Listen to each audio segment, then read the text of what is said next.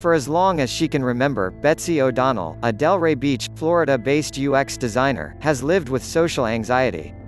As a child, this usually manifested as a fear of using public bathrooms and talking to other kids.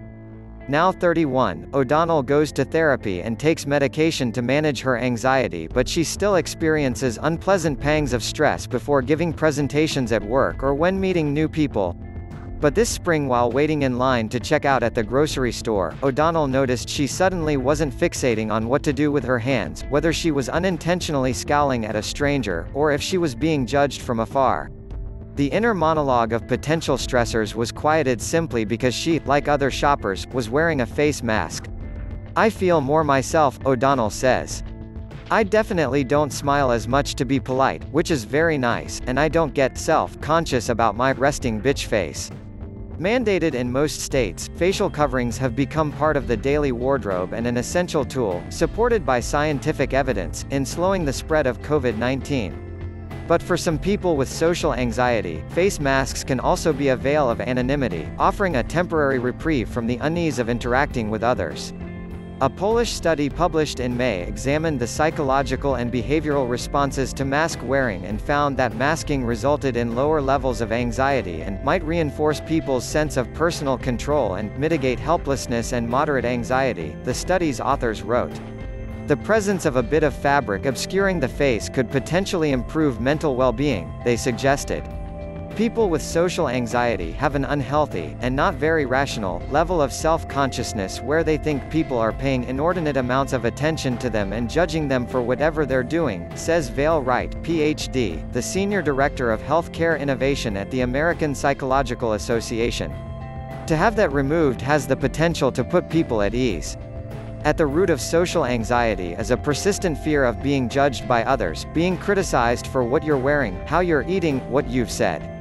In ancient societies, avoiding judgment within tribes and communities was paramount to survival, says Deborah Kissin, Ph.D., a therapist and the CEO of Light on Anxiety CBT Treatment Center in Illinois.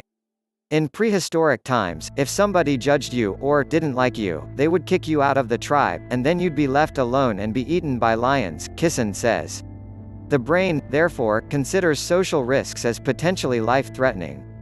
These days being judged as hardly a death sentence, but the sensitivity to social rejection remains. In order to avoid the negative feelings associated with social activities, as well as the physical manifestations, like blushing, sweating, trembling, and feeling nauseous, people with social anxiety commonly avoid public situations altogether, from ditching parties to turning down public speaking opportunities. But when your face is shielded by a mask, rendering your expressions, mannerisms, and even identity insignificant, everyday social tasks become exponentially less anxiety-inducing. For Ren, a former casino worker in Las Vegas who asked that his last name not be used, a source of his anxiety stems from the fear of making what he considers socially inappropriate glares, glances, and grimaces. The mask, Ren says, is an effective barrier, concealing his face from outside scrutiny. You don't walk past somebody and spend half an hour worrying that you made a face at someone, the 29-year-old says. Particularly for people who struggle with the physical aspects of social anxiety, like blushing or scowling, shrouding your face renders the fear of being judged moot. If no one can notice these physiological experiences that are manifested on my face, says Kevin Chapman, Ph.D., a therapist and founder of the Kentucky Center for Anxiety and Related Disorders, I'm going to be less anxious by default. When your face is shielded by a mask, rendering your expressions, mannerisms, and even identity insignificant, everyday social tasks become exponentially less anxiety-inducing. Molly Lee, a 22-year-old illustrator from York, UK, says she spent significant energy worrying about whether she was perceived as polite when talking to others and if she looked presentable. I've always been accustomed to being stared at when I leave the house, Lee says.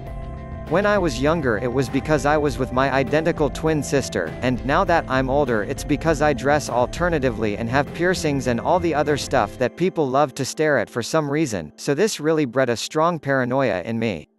With a facial covering, this self-imposed pressure to be perfect has vanished. She's just another masked face in the crowd, exactly like everyone else. Divorcing your identity from your thoughts and actions can be particularly liberating.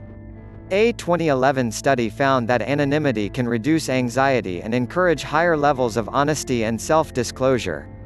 Alternately, anonymity can also inspire unsavory pursuits like aggression and verbal abuse, which is well documented in online communities rife with anonymous users. However, IRL social invisibility can be a similar experience to anonymous online behavior, Wright says. Both masked people with social anxiety and anonymous social media users feel less on display and they're less concerned they're going to get judged or embarrassed in some way, she says, which can result in a boost of confidence. Face masks, however, are a temporary solution to a chronic condition. While it may be some time before facial coverings are no longer the norm, eventually society will confront each other bare-faced. When that time comes, those who have used masks as a means for preventing anxiety could experience heightened stress without it, Chapman says. Ultimately, it's like taking an aspirin for a headache, he says. If you take an aspirin for a headache, does it get rid of your headache? The answer is yes.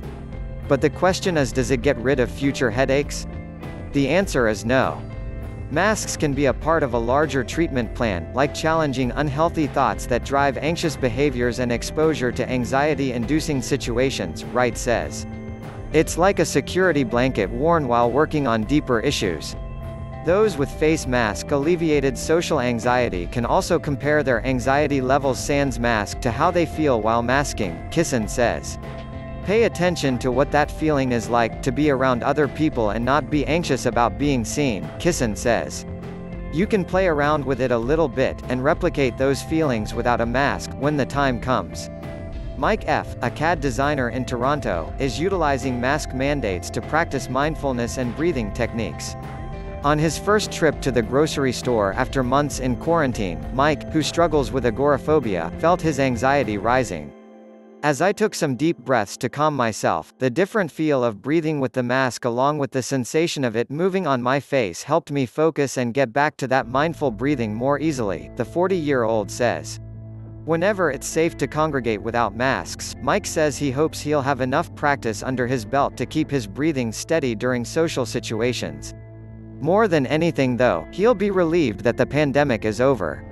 Pre-COVID, I would have been incredibly uncomfortable wearing a mask in public, especially if I was the only one or felt like I might be singled out or noticed because of it, he says. Now, I have no issues doing it and feel good that I'm doing my part to help.